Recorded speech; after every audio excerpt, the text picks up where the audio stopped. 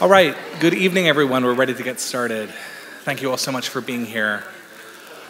My name is Edward Wolcher. I'm the curator of lectures at Town Hall Seattle, and on behalf of Town Hall, our partners at the Elliott Bay Book Company, who are set up in the lobby, and our host tonight at Seattle University, it's my pleasure to welcome you to this star-studded panel tonight with Ashley Nellis and Steve Herbert, moderated by Katherine Beckett, talking about this critical issue of mass incarceration and life sentences.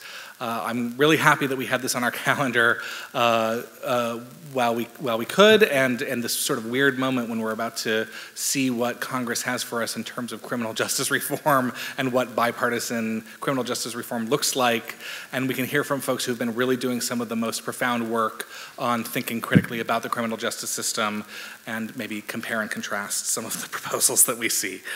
So the program tonight is presented by Town Hall as part of our civics series, as well as our Inside Out series, our series of programs we've been doing while our space has been closed.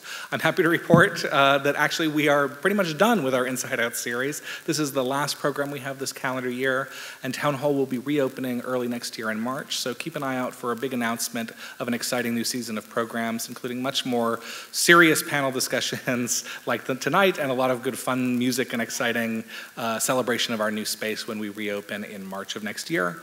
But in the meantime, I should say that Town Hall is a member-supported organization, so thank you to the members in the room who make this all possible. Lastly, I want to thank the wonderful community organizations who are set up in the lobby. If you do advocacy work in Seattle, if you're interested in getting involved in grassroots organizing for social justice, and particularly around prisons and prison reform, there are some great organizations that you can connect with in the lobby. And after all the program is done tonight, we'll also be using the lobby for book signing. You can pick up copies of both books at the Elliott Bay table where you came in. Okay, now on to the program you're here to see tonight. So we're going to bring the panel up on stage, but then we're going to hear two short presentations followed by a panel discussion and then audience Q&A. When we get to audience Q&A, please use the microphones on either side of the stage so that we can all hear you. But our panelists are the following. Ashley Nellis has a background analyzing criminal justice policies and practices and has extensive experience studying racial and ethnic disparities in the justice system. Her work elevates awareness about the growing number of individuals serving lengthy terms in prison, such as life sentences and sentences of life without parole. She is a senior research analyst with the Justice Reform Advocacy Group, the Sentencing Project, and has written numerous reports and publications to promote their mission. She is the author of A Return to Justice, Rethinking Our Approach to Juveniles in the Justice System, formerly. Steve Herbert is the Mark Torrance Professor and Department Chair of Law, Societies, and Justice at the University of Washington. He's a geographer whose work focuses on exploring the relationship between the exercise of power and the control of space, particularly with respect to the work of urban police departments. He's the author of several books, including Policing Space, Territoriality in the Los Angeles Police Department, and The New Social Control in Urban America. Our moderator tonight is Katherine Beckett. Katherine is a professor in the Department of Sociology and Law, Societies, and Justice at the University of Washington. Her research analyzes the causes and consequences of legal changes and penal practices. And they're here tonight to discuss two books, Ashley's The Meaning of Life, The Case for Abolishing Life Sentences, and Steve's Too Easy to Keep, Life Sentence Prisoners and the Future of Mass Incarceration. Please join me in giving a warm Town Hall welcome to our panel.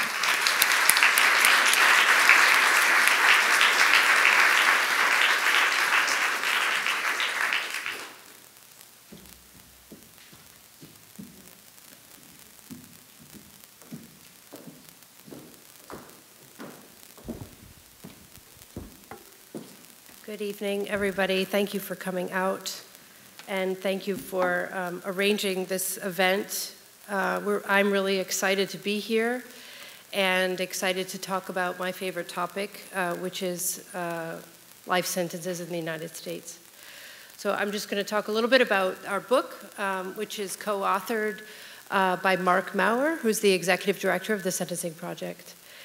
And it was released last Tuesday, along with a national launch of a campaign to abolish life sentencing that is coming out of the Sentencing Project in Washington, D.C.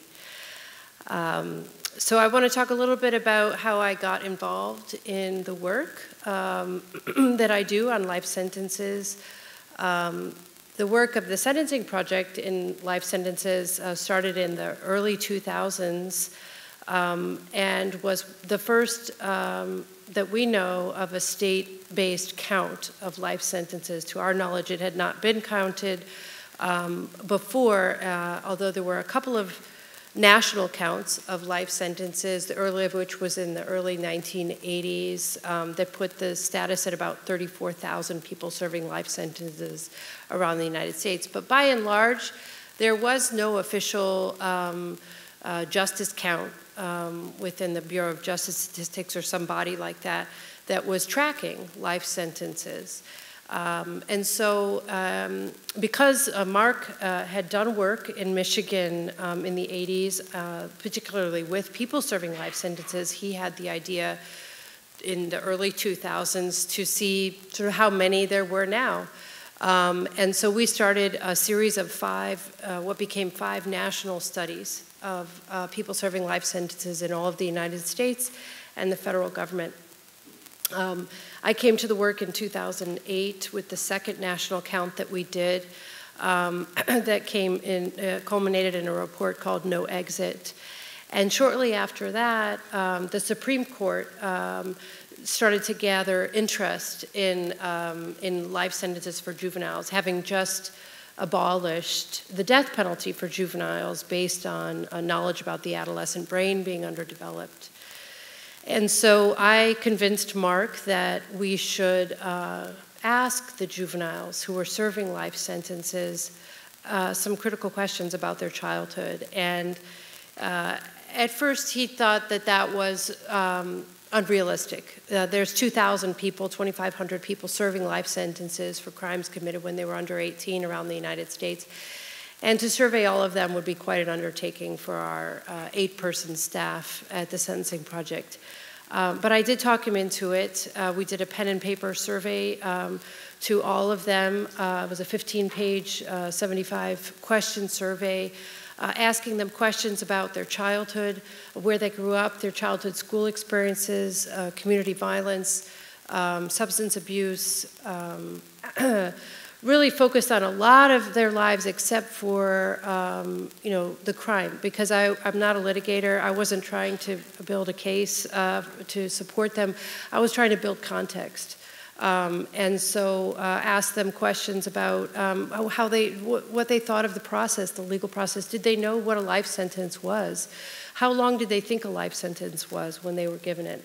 Many of them were 16 years old or younger. And as you might expect, many of them did not think a life sentence was a life sentence. They thought a life sentence was somewhere around 10 to 15 years. So we asked them questions about their experience in prison, how many were put in general population when they were convicted and sentenced, how many had spent time in solitary. Several of them reported they were put in solitary for their own protection because they were so young. And then we asked them whether they were engaged in any programming. And so what we learned from all of that is that the experience of lifers when they came in so young was very similar across all of them. A lot of them had experienced extreme abuse, extreme poverty, extreme neglect. Many of them were no longer living at home at the time of the crime. They were homeless, living with friends, living with distant relatives, kind of all over the place. And their experience in prison was also remarkable in that because of their life sentence, that many of them were excluded from programs. And yet they had come in their late teens and had decades upon decades left to serve before they died. So at the time of the release of this study was when the Supreme Court picked up the case of Miller v. Alabama and ruled in favor of Miller. So they abolished life sentences for juveniles who were convicted of a homicide if they had been convicted under a mandatory minimum statute. And then a couple of years later in Montgomery, the ruling was made retroactive. So my work really developed, my passion for life sentence reform really developed out of that original survey work. I've talked a little bit about the juveniles. I can tell you about the adults, and all the data that we've collected on the adults shows us that now 1 in 7 people in prison is serving a life sentence. This has been a nearly 5 times increase since the 1984 account. And if we include what's called virtual lifers, people who are serving a minimum of 50 years or more, this brings it up to 206,000 people serving a life sentence in the United States. To put this in some sort of international context, we are 4% of the world's population, but we are 40% of the lifer population. And most of the rest of the world calls a lifer somebody who gets out after 15 years or so. We consider lifers at a minimum to be 25 years, but there's a significant portion of them, 50,000 or so, who will never get out. They have what's called life without the possibility of parole. We have had a rate of growth in life sentences that surpasses even the rate of growth of our overall prison population. So it's a household term practically now that we have mass incarceration. It's an issue that most Americans agree is unsustainable and immoral. It's expensive, and it does no benefit to public safety to incarcerate our way out of crime problems. But even though we've had some receding of the prison population in the past few years, the lifer population has continued to soar. And so within our prison population, the reforms that we're considering making are really not even beginning to address those at the deep end of the system, the life-sentenced individuals. In our book, we go through a number of explanations for why we have life sentencing in the United States and why it's been expanded to such an extreme. And a lot of the explanations that we provide are those same ones that we hear about criminal justice problems generally: mandatory minimums, habitual offenders, and the abolishment of parole are really the main drivers. And those are the main drivers of mass incarceration, but the worst consequence of those has been on people serving life sentences. The elimination of parole that occurred in 7 states and also the federal government was part of this whole tough on crime era of the 1980s, where the idea was that we could build our way out of a crime problem. I'll give you an example of Georgia. So the state of Georgia has life without parole, and it also has life with parole. In 1994, until 1994, a life with parole sentence in the state of Georgia was 7 years. That sounds like a walk in the park today, but that was standard in the United States in the 1990s, up in the early part of the century and the mid part of the century. In 1995, the legislature decided to double this, and they made it 15 years. In 2006, the legislature again doubled it and made it 30 years. So now it's a 30-year mandatory minimum on a life sentence with the possibility of parole in the state of Georgia. That's one of the harshest, but not the harshest. The harshest life with parole sentence is actually in the state of Tennessee, where a case is actually pretty getting a lot of press right now. Maybe those who follow this or criminal justice reform are familiar with the case of Cyntoia Brown. So she's actually up for review after only 51 years of incarceration. She came to prison after committing a crime at the age of 16. She was a sex-trafficked juvenile, and she killed one of her customers. And she received life without the possibility of parole before a mandatory minimum of 60 years. The governor apparently is now, as we speak, considering all, what he says is all aspects of her case, and the hope among advocates like ourselves at the Sentencing Project is that he will consider giving her relief. So we'll probably know about that in a couple of years. But that's an example of how out of touch we've gotten in terms of life sentences in the United States. That's life with the possibility of parole. Georgia also has thousands of people serving life without the possibility of parole. So in the book, we talk about all the same policies that got us into this jam of mass incarceration as being the drivers of life sentencing as well. And we also spend a good deal of time talking about the death penalty. So life sentences are really in an odd place. When it comes to reforms at the low end of the system, there's a real incentive, right? Because people who are nonviolent, first-time offenders, they're more appealing to people who want to bring criminal justice reform. They seem non-dangerous, and they probably are not dangerous. So a lot of times what happens in statutory reforms is that deals are made. That in order to get reform to nonviolent, low-level drug offenders, the reforms also have to be toughened at the deep end. We have to make sure that people who are serving life sentences never get out, or people who have committed sex offenses or homicides never see the light of day. So deals are made in that regard. And then also on the death penalty reforms, we see, life without parole presented as the humane alternative. And so in that way, it's more cemented in as a sentence because it's determined to be really the only sentence we can consider in place of the death penalty. We argue in our book that, we oppose the death penalty. We say that out front, and we oppose it vigorously. But we also think that there are sentences other than life without parole that we could put on the table, and that it doesn't just have to be between death penalty and life without parole, because when it really comes down to it, there isn't a lot of difference between the two sentences. And so we spend a bit of time talking about how we could, reform the laws in that way, and not make life without parole such a bargaining chip in both directions. And so we make a recommendation in our book that all sentences be capped at 20 years, and that our main push is to lower life sentences down to a maximum of 20 years. And the reason for this is that that is what's done in the rest of the world. And the United States has this sort of sense of exceptionalism, in a lot of areas, but my expertise is in criminal justice, so I'll just stick with that. That we don't want to look at what other countries are doing, even though they have far less crime, they have far fewer issues with violence and crime than we do.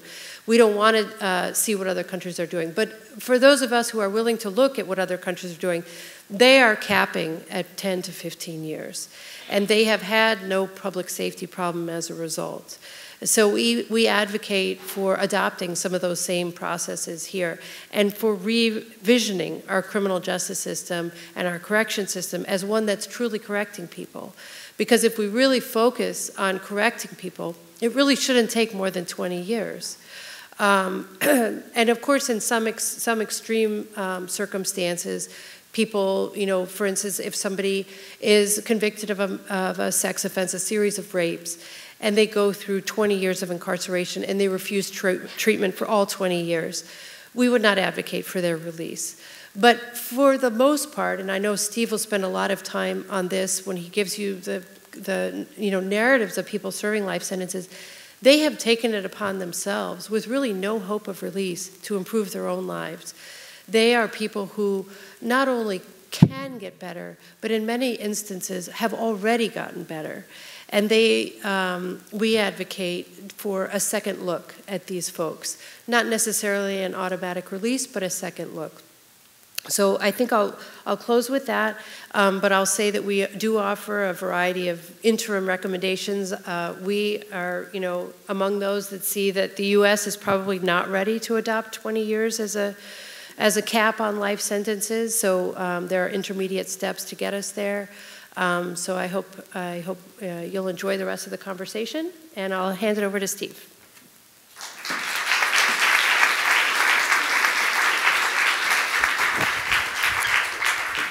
So thank you all for being here. I want to start by acknowledging some debts that I owe. And first to the two women that I'm honored to share the stage with tonight. My book is focused on dynamics inside two prisons here in Washington State. One's the Washington State Reformatory. The other is the Twin Rivers Unit. They are both medium security men's prisons in Monroe. And so one way to read my book is it's just a story about two prisons in Washington. But through the work of Ashley, I think I can strongly make the claim that I'm not telling just a Washington story or just a story of those two prisons. I'm telling a national story. Ashley's done a lot of work over the last several years documenting the growth of life sentences, and without her establishing the relevance of my work would be exceedingly less. I'd be exceedingly less confident in the findings that I was able to draw. And so I think I am telling a national story through the work of Ashley, even though it's only about two prisons in Washington. And with respect to Katherine, I frequently heard the argument in recent years in the state of Washington, and perhaps other states as well, that we can't really focus political attention on life sentences in Washington because there's a worse penalty on the books. And the worst penalty, of course, is the death penalty. And many people would argue that until the death penalty is overthrown, we can't really talk seriously about life sentences. Well, in case you missed it, the Washington State Supreme Court recently ruled our death penalty unconstitutional. And they got to that conclusion largely through the work of Katherine and her colleague Heather Evans, who demonstrated the rampant racial disparities in the way in which the death penalty is implemented in the state of Washington. So thank you, Katherine, for that work.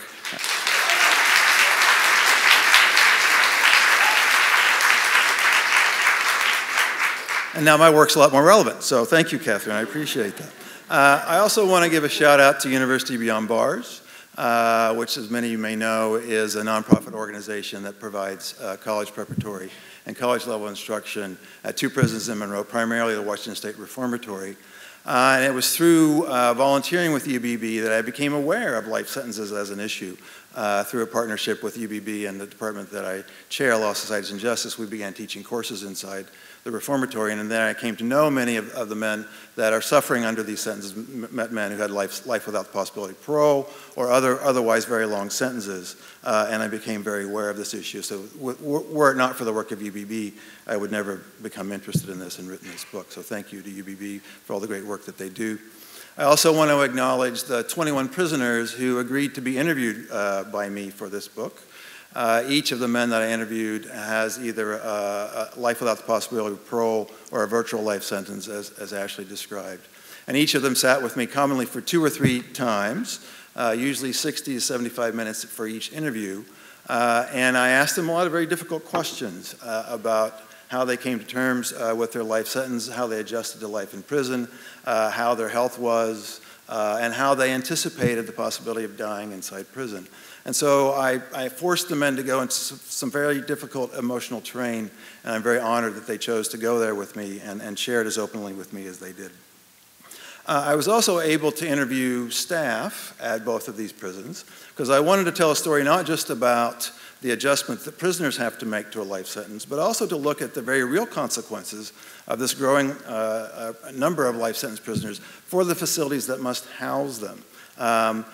As these prisoners are obviously going to age, they're going to decline, and they're ultimately going to die. And as that number of life sentence prisoners grows, you can just imagine the number of challenges that prison staff will have to face. And so I used interviews with staff to try to give some sense of what those challenges are and how they will grow and why we should be paying attention to them. So I don't have time, limited time, so I'm not going to talk much about, I'm not going to talk at all about the staff side of things, but I do want to talk a little bit about the prisoners and what their experience is like. The title of my book is called Too Easy to Keep, and that's a riff off a term that you commonly hear in each of these prisons, and that term is easy keeper. An easy keeper, as you might imagine, refers to a prisoner who poses no obstacles to the smooth operation of the prison. In fact, quite the opposite. These are prisoners who have a very established routine. They work commonly. They go to school. They are involved in various prison-run organizations. They treat staff and fellow inmates with respect. They pose no. They never get into trouble. And not only are they not troublemakers, but often they're providing a lot of the stability inside the institution. And so several people I talked to talked openly about what an easy keeper was and how they knew who they were. And here's Isaac, a prisoner, talking about how he can spot an easy keeper. He said, they just have a certain aura about them. When they're in the chow hall, they're usually pretty polite. They don't run around talking about other people. They have a set program, and you see what they're doing by their actions. You see they're not getting in trouble. They're not yelling at the cops, being disrespectful, yelling at 10 o'clock nighttime, calling people crazy names. They're not saying all that. You can just tell a lifer, a guy who's done time and a guy who hasn't. I think the biggest thing is the respect factor of it. It's very noticeable. So one of the things that was most striking as I talked to lifers was they talked about the transitions that they made, particularly those who came into prison when they were younger, and how they shifted over time and how they matured. And one of the things that was most critical to many of them was the recognition that they existed in interdependent relationships with other people. As they got older, they recognized that. And they recognized that their actions necessarily had impacts on other people. And many of them recognize that and recognize that instead of perhaps being a negative influence in other people's lives, they could be a positive one.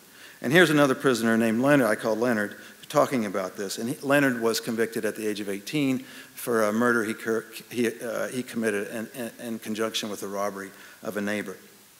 Talking about his old self, I just didn't care about other people. I just cared about myself, what I could get for me. Everything was self-centered like that. That was the cause of it. When I committed my crime, I didn't think about the consequences or who I was hurting or anything like that. I just wanted some money. So I didn't really think about that kind of stuff. It was just all about me. Me, me, me. But then I realized it wasn't really about me, and change started happening.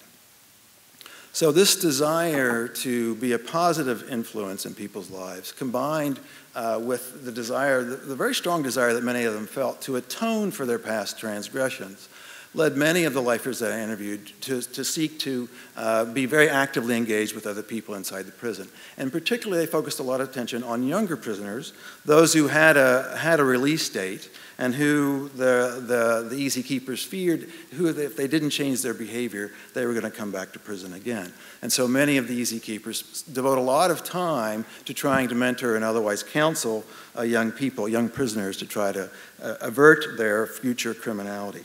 And here's William, who's particularly involved in counseling, talking about this process. He said, I believe that I'm actually helping people understand themselves a lot better, because people in this atmosphere wear a lot of masks.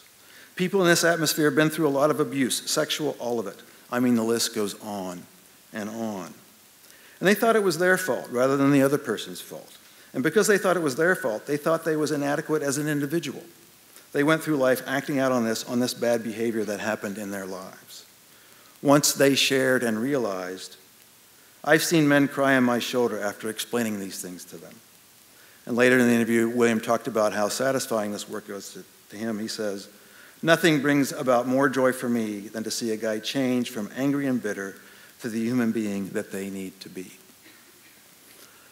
And one of the things that's remarkable about the work that they do is they do it with no hope of release. None of the men that I talked to at the time that I talked to them had any plausible hope that they were going to be released. Some of them actually have been released since I wrote the book, and I could tell you their stories later if you want. But at the time that I talked to them, none of them could plausibly say, I've got a legitimate shot at release. So they do this work without any real recognition and without any meaningful hope of release.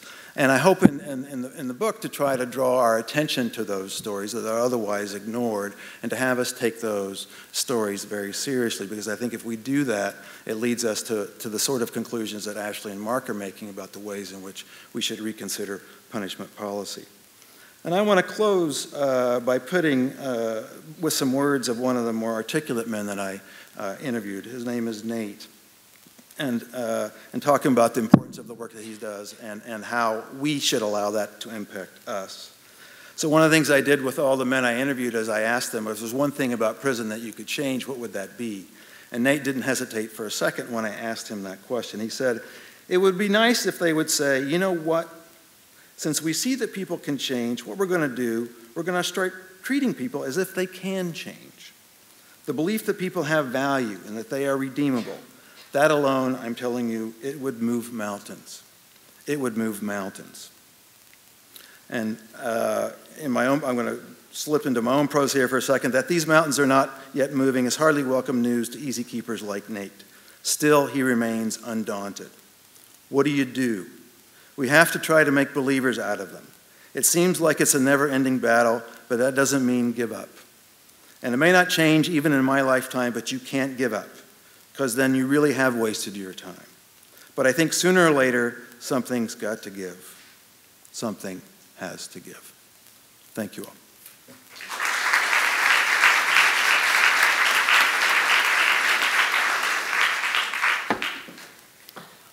Hi, everyone.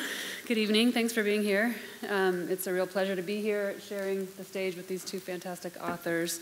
I'm going to say just a few words about some research that I've been doing on the proliferation of long and life sentences in Washington State.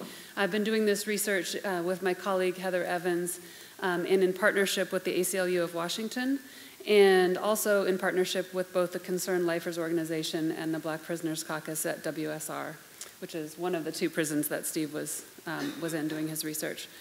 So the report we're hoping to have out in the spring, I'll just share a few, kind of preview a few of the key findings, one of which has to do with the fact that in Washington State we tend to like to say, well, we're not like Mississippi, so we're doing all right, right? We're not as bad as Louisiana or Oklahoma or someplace, usually in the South. And so we feel good about that. And in fact, if you looked kind of internationally, what you see is that if Washington State were a country, there would only be 4 countries in the world that have higher incarceration rates than Washington State. That's more than doubled since 1978, and one of the main drivers of that has been the proliferation of long and life sentences in Washington. In the report, what we mean by long is anything over 10 years. We mean 20 years and over as very long, and then life. We have a slightly different threshold. We're using 40 years or an actual LWOP sentence. So one of the things we're trying to do in the report is really figure out why they've proliferated as much as they have. And what we can say with certainty is that it isn't a function of crime trends. So if you compare data from 2015 with data from 1986, what you see is that there were 5% more violent crimes known to the police in 2015 than there were in 1986. But there were 330% more long and life sentences imposed in 2015 than in 1986. So it's not a function of crime, and 2015 was not an aberrational year. That was just the last year in our time series. So clearly it's been policy that's been driving this trend, and so what we do in the report is we try to identify the main drivers that are specific to Washington State. Ashley and Mark do a great job of talking about sort of general drivers that are very frequently involved across the country. Ours is focused on Washington State specifically. So I'll just really quickly mention those. I'm happy to talk about them more in the Q&A. And then I'm going to pose some questions to Ashley and to Steve. The context for these drivers is the adoption of the Sentencing Reform Act in 1984. The Sentencing Reform Act itself did not call for longer sentences than what were previously imposed, but what it did do that was very significant is it abolished parole for most prisoners in Washington State. I still meet people frequently who say, we don't have parole in Washington State. We don't for most prisoners. There are a few exceptions, but for the most part, most prisoners do not have a chance to make the case that they have matured and are safe to release. So that was kind of the context. And then the 4 main policy drivers really quickly would be, in our analysis, we find evidence that the 3 strikes law, of course, has played a significant role, particularly in increasing LWOPs. And in fact, we find that about 72% of all LWOPs that have been imposed since 1995 were 3 strikes convictions. And many of those were convictions that did not involve homicide. In 1995, the legislature adopted the Hard Time for Armed Crime Act, which is otherwise known as weapons enhancements. Most people don't have weapons enhancements included in their confinement sentence, but for the people who do, they can add a tremendous amount of time. So it's not uncommon for us to see in our data, which include everybody sentenced from 86 to 2015 for a felony, we commonly see that people have more time as a result of weapons enhancements than they do for the underlying offense. So that's been an important factor as well. One thing that I think has gotten less publicity, but it turns out in our analysis to be really important, is that the legislature has been tinkering with the sentencing grid. In Washington, we have a determinate sentencing structure, and our sentences are based on the seriousness of your offense and then your offender score. And your offender score is a measure of the seriousness and length of your criminal record. but the rules that govern how you calculate how judges calculate that offender score keep changing, and they keep changing in a way that escalates the offender score, So in Washington State, for example, in '99, the legislature expanded its list of offenses that are triple scored, meaning they give you 3 points instead of 1 point as a prior offense. And then it double scored a bunch of those same convictions for juveniles. And that's just one example, but many, many such changes. So the offender scores are rising, and that produces more long and life sentences. And then finally, one of the things we did not expect to see, and this isn't exactly a policy shift, but one consequence of these policy shifts is that the trial penalty has grown. So the trial penalty refers to the gap between the sentence that's imposed at trial versus through plea agreements. And because there's so much leverage, prosecutors have so much leverage, more and more people are pleading guilty in the first place and not going to trial. And then when they do go to trial, the laws can be used to essentially penalize people who have exercised their constitutional right to trial. So the gap between what's typically imposed in a plea agreement versus at trial has more than doubled for people convicted of a violent offense. So that's also been an important driver. I'm happy to say more about this. I could talk about it all night. But what I would really want to do now is pose some questions to you all. And I think I'm going to do this from here, if that's all right with you. Okay, so I'm going to start with you, Ashley. One of the things I found really interesting in your book is that you note in your discussion of women who are serving LWOPs that many of those women have been involved in situations involving domestic violence prior to their own sentencing. And I was wondering if you could just unpack the connections for us a little bit there. Sure. So, thank you. Should be on, yeah. You can hear me? So women make up about 3% of the lifer population in the country, and they are often convicted of homicide. And we know from their stories, from narratives from women, that it's not uncommon to have killed either their abuser in a domestic violence situation or to have committed a homicide because they were experiencing abuse at home. And so, you know, when this happens in states where there's a mandatory life sentence upon conviction for a first or second degree murder, there can be really no accommodation for the fact that they were convicted of a crime that was essentially a self-defense crime. So women, you know, have been getting you know, growing in our criminal justice system for some time. They're growing at a faster pace than men. And this is not, you know, not an exception when it comes to life sentences. Most of the data on women is really qualitative. In my surveys of the censuses that I've done on life sentences, I don't ask what motivated their crime. But just what the crime of conviction was.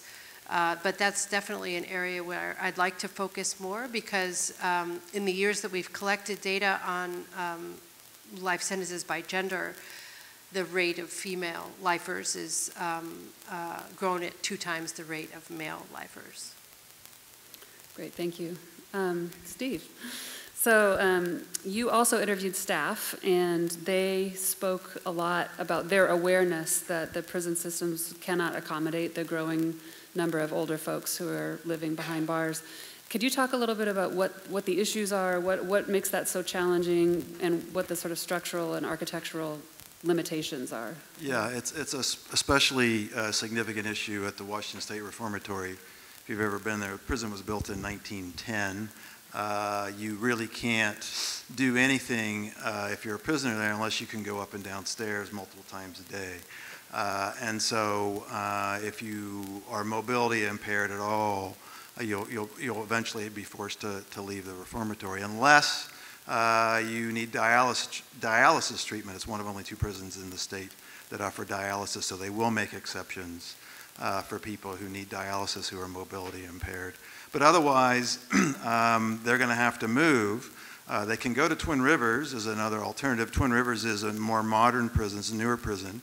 It has no stairs on the campus, so you can move about on the campus. in a walker or a wheelchair, and they do have some living units that are on one floor. But even there, it becomes very difficult. And the only facility that we have in the state of Washington that's really designed for people who have significant health or mobility issues is a minimum security unit in the middle of the state, the SAGE unit at Coyote Ridge. But the problem there is because it's a minimum security unit, if you have a life sentence, you're almost never going to be classified as minimum security, so you can't go there. And so what ends up happening is people who have dementia go to the special offenders unit, which is for individuals who have mental illness, not really designed for people that have dementia, or they go to the prison hospital, which is also not really designed for people who have dementia. So I was starting to tell Ashley a story at the beginning when we were just saying hello to each other. When I first tried to get access to do this project, I met somebody who was one of the chief medical officers in the Department of Corrections, and once he figured out what I wanted to do, he was desperate to give me access. He was desperate for me to write this book because he recognizes better than anybody the sorts of challenges that the system faces as these prisoners grow older and begin to decline. Thank you. Ashley, you and Mark note in the book that there's nothing incompatible about abolishing life sentences and sort of reallocating the monies that get saved in part toward prevention and victim services. But I'm wondering how you would address someone or how you would respond to the idea that if you take away LWOP, particularly in a state that doesn't have the death penalty, that some victims need closure, this is a way to get it, and that it would undermine victim well-being to do so. Yeah, so we do, spend a bit of time talking about, the inadequate attention that's paid by the criminal justice system to victims of crime. But we also feel that the prison system is not the right system to help victims of crime. There are systems that are designed for that, but the criminal justice system is just not going to be able to do what victims want for it to do. That there can be healing for victims and there can be healing for offenders. There can be both. It doesn't have to be just one or the other, where only one side gets better and the other side must suffer indefinitely. We can have a system that pays enough attention to the people who have been harmed by crime, but also pays attention to the people who have done the harm. So we make the argument that that is a more humane way of administering justice than what we've done so far. And so, there is, some victims are not going to be happy with that solution. But some victims we know have come to the conclusion that they are freed when they, try to see the person who committed the crime as just a very broken individual and worthy of the same kinds of repair. But yeah, we make the argument that the money that would be saved by just incarcerating people for the rest of their lives at no benefit to public safety would then be used for victim compensation funds and prevention to areas where we know violent crime is rampant. Steve, you talk a lot in the book about what the constructive role that the lifers or the easy keepers play in the life of the prison community, mentoring and supporting and negotiating truces and de-escalating conflicts and so many things. Do you ever worry that someone could read that and say, that's great, they're behind bars doing that work? And how would you respond to that? Yeah, I mean, I do think many of the organizations in University Beyond Bars is one of them. I mean, the reality is that those programs do benefit from having people there a long time.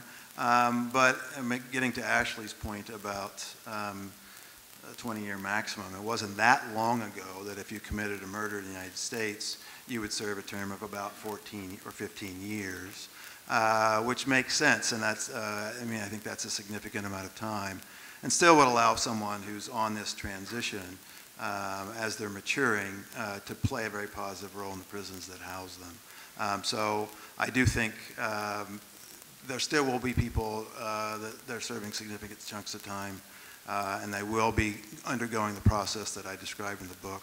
So I still think a lot of good work could still get done if we had fewer lifers. Great.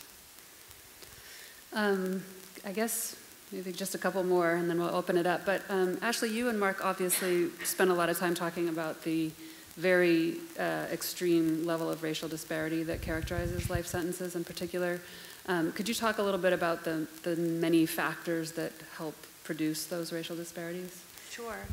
So, the entire criminal justice system is, disproportionately represented by people of color, especially African Americans. And that's also true with life sentences. So lifers are about 50% African American, and 2/3 of lifers are people of color. And I guess to us most striking is the fact that 1 of every 5 black people in prison has a life sentence. There's a lot of things that work to create that statistic. One of them is the habitual offender laws and the sentencing laws that make it such that when an African American comes before a judge with a crime for which he might get life sentence, he is much more likely to have 2 felonies that predate that crime. And he's much more likely to have, or she is much more likely to have had multiple encounters with law enforcement, to have a long criminal record because of the policies and also because of structural disadvantages that make it more difficult for people of color to move up and out of communities of violence and poverty and very few means of legitimate employment. So when it comes to life sentences, that's some of the explanation for why we see so many people of color ending up with a life sentence. Thank you. Steve, and both of you actually read about this, but I guess I'll direct my question to you, Steve, and that is, you note that we as a country decided to impose a lot more life sentences precisely at the same time that conditions inside prison changed very dramatically. And that's a very poor fit. And I was wondering if you could talk a little bit about how the people you interviewed experienced those changes. They've probably been around, some of them at least have been around long enough to have lived through those changes, and what kinds of challenges do they create for them as they're living their life sentence? Yeah, one of the points I didn't make in the few minutes I had earlier was to highlight the number of obstacles that prisoners have to face, and it makes their stories of transformation all the more remarkable when you consider those. And it gets to a point that Ashley made earlier, particularly if you have a life sentence or a long sentence, you're less likely to be able to get into various programs. One of the great things about UBB is because it's not a Department of Corrections program, it doesn't have to abide by those sorts of restrictions, and so they welcome people of varying sentence lengths. But many of the DOC programs, and it makes sense from their perspective, if they're creating a program that's designed to reduce someone's chance of committing a crime in the future, that you would prioritize them. If lifers aren't going to get out, then why would you give them drug counseling or that sort of thing? And so both the sort of shift away from rehabilitation as a guiding philosophy of punishment and the growth of life sentences has made it much harder for lifers to engage in programs that provide meaning to them, which again I think makes their stories all the more remarkable. Okay, I've got one more. Ashley, I was really struck that you and Mark chose in your recommendations to recommend the 20-year maximum sentence. one might have expected you to recommend instead life with the possibility of parole. And I'm wondering if you could explain a little bit about that decision and why that is not the direction you chose to go in. Sure. So life with the possibility of parole is a sentence that 110,000 people or so have around the U.S. And it historically was a sentence that was, like Steve said, around 10 to 15 years. The federal system used to cap life sentences at around 7 or 8 years, and so did the state of Louisiana, which has just a mind-boggling number of people serving life sentences and has no parole anymore. But over the years, life with parole has been very politicized. So more people are getting life with parole, and the extension of the wait time before parole, like I explained with Georgia, is very common across the U.S. So, you know, we used to hear life sentences being 25 to life as fairly common. California, in particular, and many states, life was 25 to life. But in states like Georgia and Tennessee, it's now 30 years or 50 years. Texas is 40 years. The wait time before your first parole is so long that life without parole really has become life without parole. And the other issue with life with parole is how politicized the parole board process has become and the board membership has become. So in many states, folks are unwilling to take a chance on a lifer because of you know, the rare instances where a lifer gets out and commits another heinous crime. You know, Polly Klaas in California and Willie Horton. You know, those are memories that we're going to you know, hold forever, and so those are very rare, but they do happen, and so policymakers and governors, they don't want that on their hands if they are to release a lifer. So it's very unlikely that lifers, much more unlikely that lifers with parole actually get parole. Thank you. All right. Thank you all so much.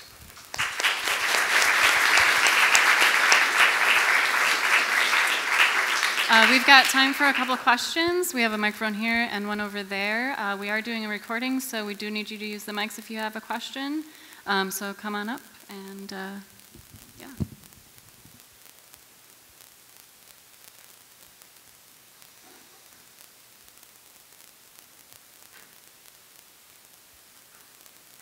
Are there places either in the United States or other places in the world where there just aren't set times and it's totally up to the judge to decide whether it's 2 years or life or something, and there aren't these matrices and other things that you were describing? And if yes or no, what would you think of? I know there's a lot of problems with that, but is that really the direction it should be going in?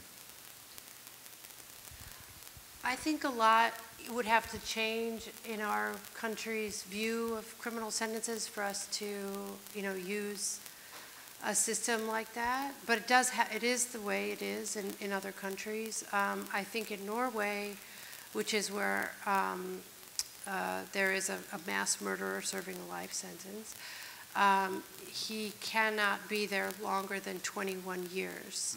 But the 21 is even, I think, indeterminate. It's just a max of 21. So there's, he could be confined civilly after that. But you know, that is certainly something that some countries do, where they consider that person to just be a work in progress, you know, and there isn't a mandatory minimum determinate sentence. Did you want to say anything?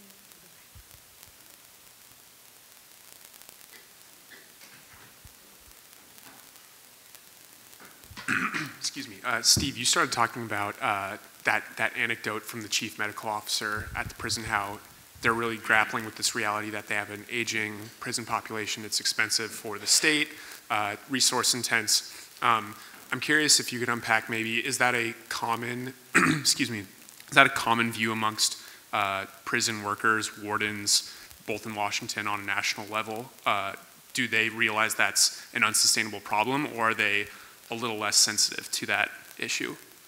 Yeah, I think it depends in part on where you are in the bureaucracy. The people that work in headquarters are very aware that they've got a problem, and in fact, when I was talking with this chief medical officer, he said we have begun a conversation with the legislature about building a new prison, because they looked at their numbers and they're going to have to build a new prison. It's going to have to be a prison that can accommodate people with dementia or otherwise have struggle dealing with their daily activities. And so at that level, yeah, there's significant awareness. The superintendent at Monroe was very happy that I was. So I think the higher you are in the hierarchy and the bigger the picture you have, the more you can see this. As you get down to the custody level officer, their view is a little bit more constricted, and many of them, have sort of strong moral opinions about the nature of the people that are there and the crimes that they've committed, and think that they owe the state a significant amount of time.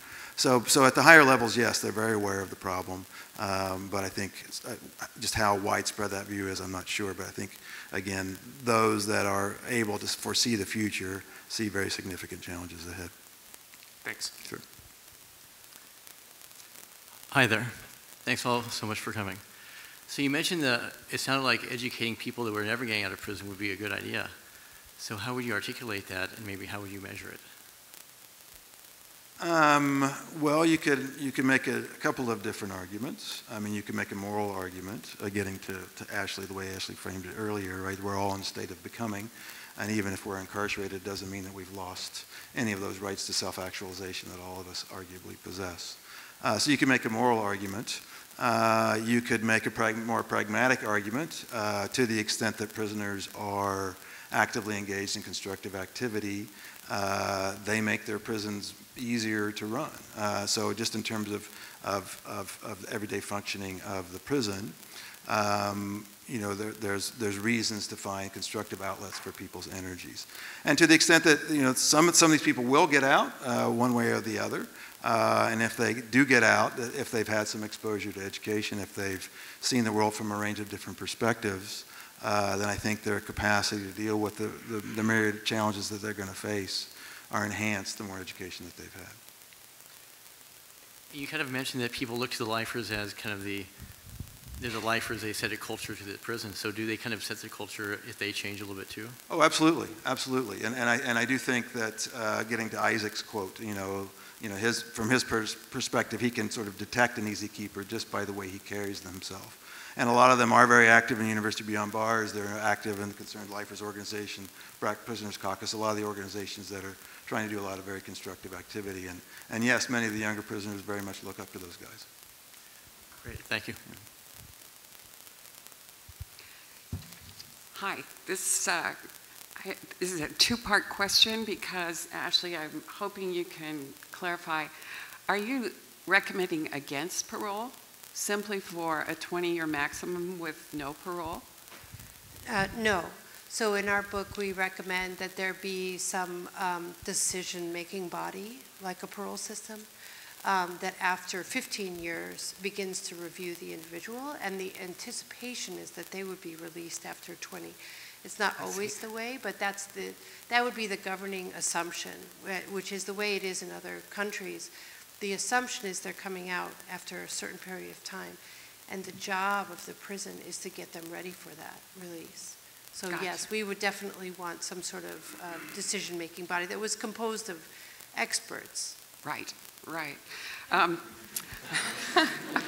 That's a great idea. The other thing I want to ask about is victims. And that's the role of victims in parole hearings and clemency hearings. We often see, right now, since we don't have parole, clemency, the clemency process is about the only way out of prison. And often victims will come and be, advocating for the guy to stay in prison forever 30 years after the crime was committed. And so it's sort of a delicate question, because we feel like victims deserve everything and all the care that we can give them. But we ask these guys to heal in prison, to, fix what's wrong with them. And what role do you think victims have in determining whether a guy should stay in prison? And also, can we ask, is there a statute of limitations or a time when a victim has, okay, enough already?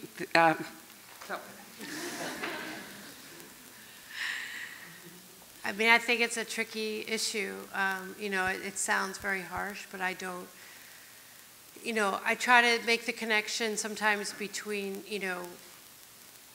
this issue and if we were treating somebody with cancer, and if there's somebody with cancer, we don't ask all the other people who've been affected by cancer how to fix cancer. We ask a doctor. And so in the same vein, we have to rely on experts about when to release people, not the people who are too close to it play a valuable role, but shouldn't play a role in public safety, in determining public safety.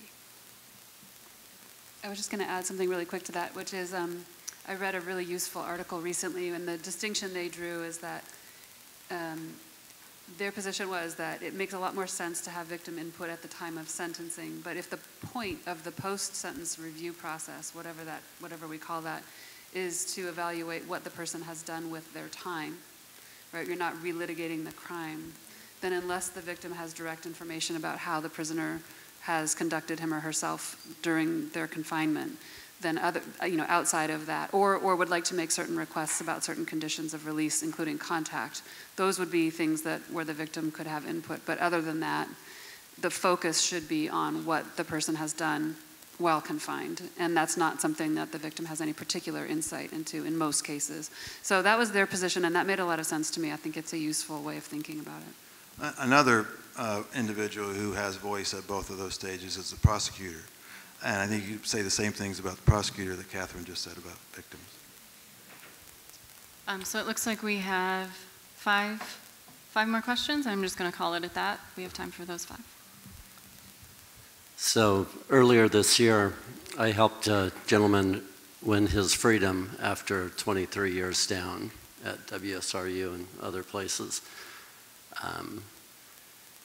Seeing the clemency and pardon board process working in, or not working, in Washington with the ultimate appeal to a governor in a political world is asking for, at least minimal production, if nothing else. So when we have mass incarceration and we need to evaluate hundreds and thousands of offenders, as they're called, or inmates or prisoners or students, whatever they are in there, we need to think on such a different scale than what we have operating. And though we won't look to European and other systems that may generate some good ideas, it'd be great to have, at least best practices widely, spread around what's working in other states, at least for starters. But that's like the tail end of the system, right? We have such a monstrosity on our hands, from juvenile justice to kicking kids out of school for not showing up to school or whatever. So I just find this problem so huge, and it's so political, and people don't care that much.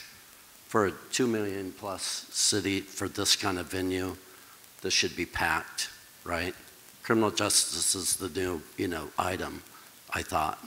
But it's such a tough nut, and I don't even know if there's a question in there. I need to respond.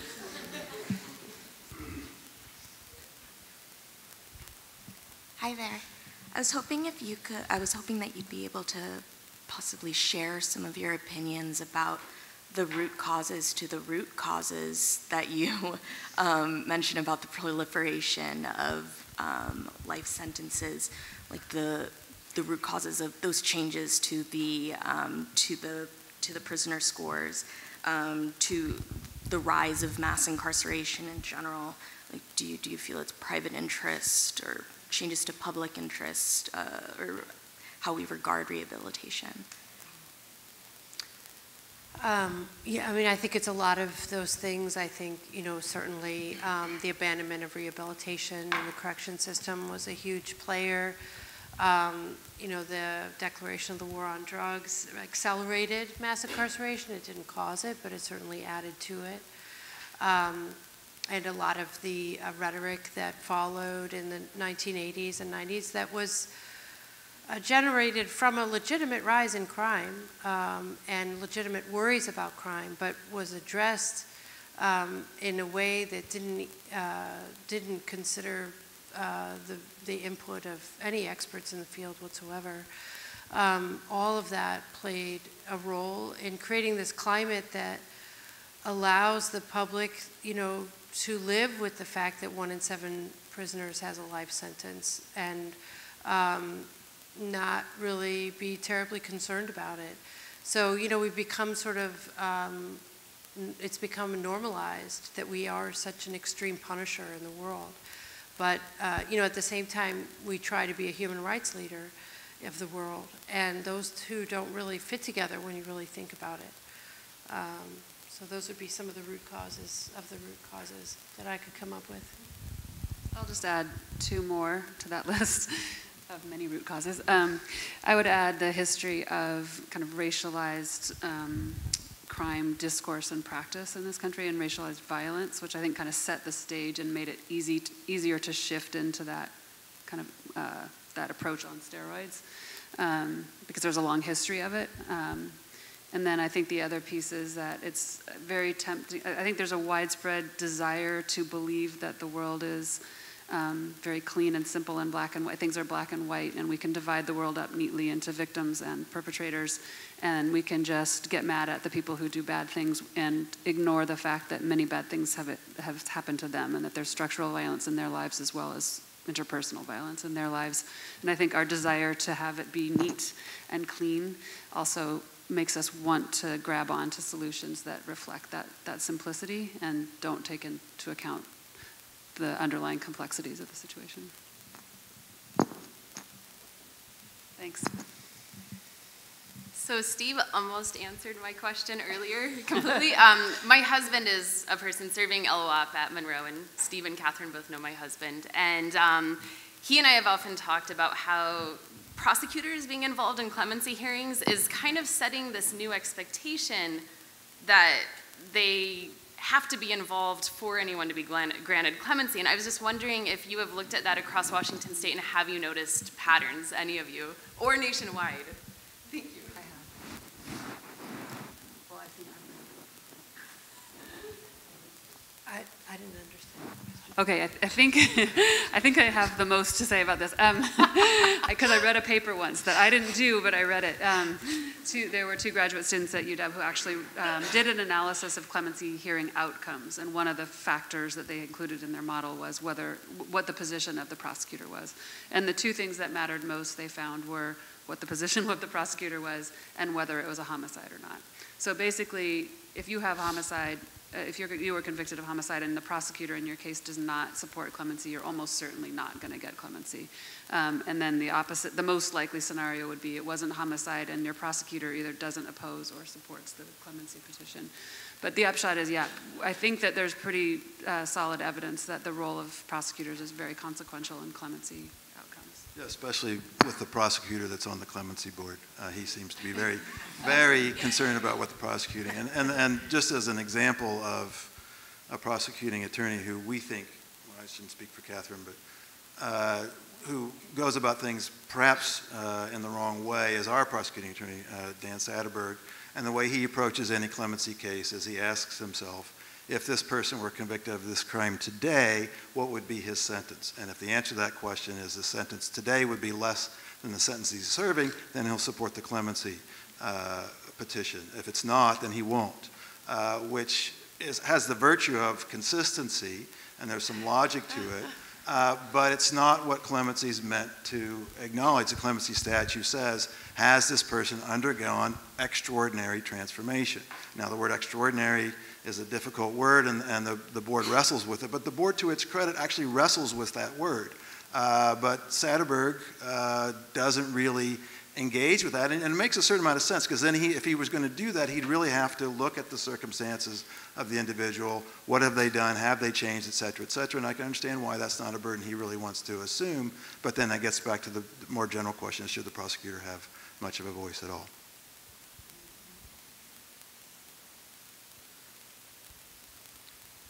You all talked a lot about the structural basis for this proliferation of long and life sentences over the last, I believe, since the 80s you all talked about. And I'm curious, you alluded a little bit to like the war on drugs and drug crimes, and I'm curious about the difference between a lot of this conversation around life and long sentencing is talked about in public discourse with regard and respect to violent offenses, but I'm curious if you could speak a little bit to nonviolent drug offenses and how they're also playing into, and in what ways they might be playing into this structural rise in long and life sentences.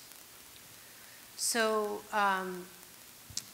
there's about 17,000 people serving life sentences for a nonviolent offense. And 5,000 of those are for a drug offense, life without parole. The majority of those are in the federal system. That's where you see the most nonviolent drug offenses that end up with a life without parole sentence. And so it definitely affects everybody, right? So 17,000 is not an inconsequential number. And that happens in states like Mississippi. There's a fair number of nonviolent drug offenders that end up with life without parole because of mandatory laws that count the quantity of drugs or that focus on habitual offender laws. So a third-time drug offender could end up with life without parole. The majority of the people who end up with a life sentence are there for a serious crime. But because of the expansion of life sentences in the US, it sweeps in people across the spectrum from violent to nonviolent.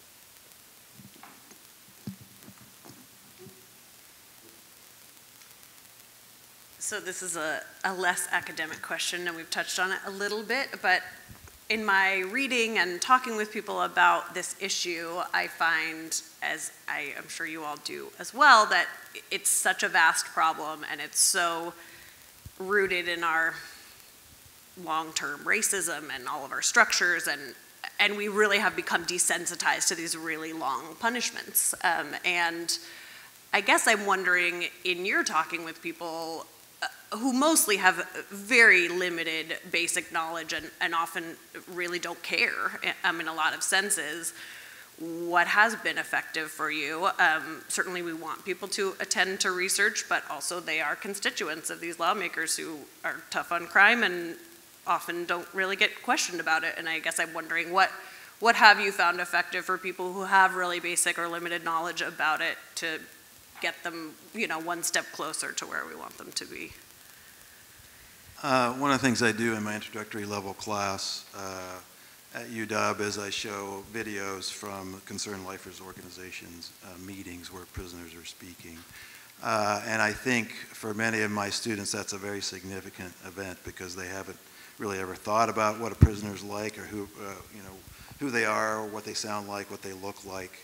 And so when they see an individual talking very articulately, very intelligently, in a very well-informed way, that just completely shatters their understanding of who these individuals are. And so I think that that's the most effective thing if people can have exposure to these individuals and realize that even if they've committed a horrible transgression in the past, that doesn't fundamentally define who they are.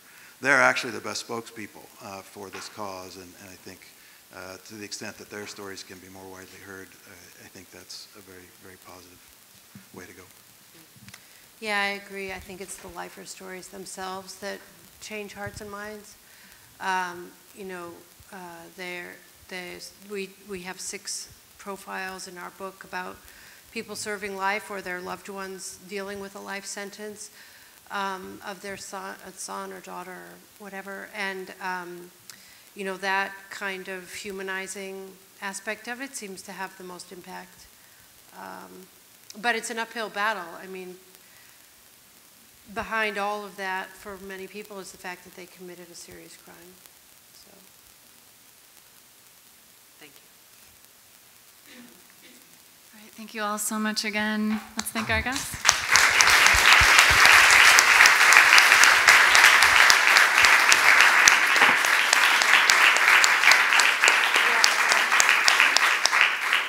Ashley and Steve are going to be signing out in the lobby. Elliott Bay has books for sale, and thanks to you all for coming. Thank you. Yeah. So we're going to have breakfast? Or not? Oh.